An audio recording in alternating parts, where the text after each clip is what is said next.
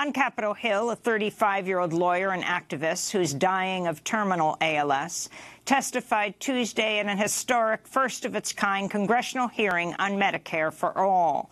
Ady Barkan spoke to the House Rules Committee using a computerized system that tracks his eye movements and turns them into spoken words. In this emotional testimony, Barkan described how, even with a comparatively good health insurance plan, he still pays about $9,000 a month for medical care. All of us need medical care. And yet in this country, the wealthiest in the history of human civilization, we do not have an effective or fair or rational system for delivering that care. I will not belabor the point, because you and your constituents are well aware of the problems: high costs, bad outcomes, mind-boggling bureaucracy, racial disparities, bankruptcies, geographic inequities, and obscene profiteering. The ugly truth is this: health care is not treated as a human right in the United States of America.